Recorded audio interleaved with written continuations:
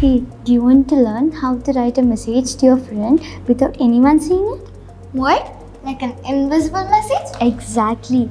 Now you can write a message to someone without anyone seeing it. Sure, let's go. These are all you need. A lemon, a cotton earbud, a candle and some papers. Squeeze the lemon, dip the cotton earbud and write your message. Let it dry. Can you see it? No, I can't. It's invisible. Time to reveal the message. Light up the candle, take the paper and slide it over the flame. Can you see it? Here is what I can read. What? Your monkey? But how does it work? This is called oxidation reaction. Oxidation reaction is a type of chemical reaction that happens when any substance reacts with oxygen.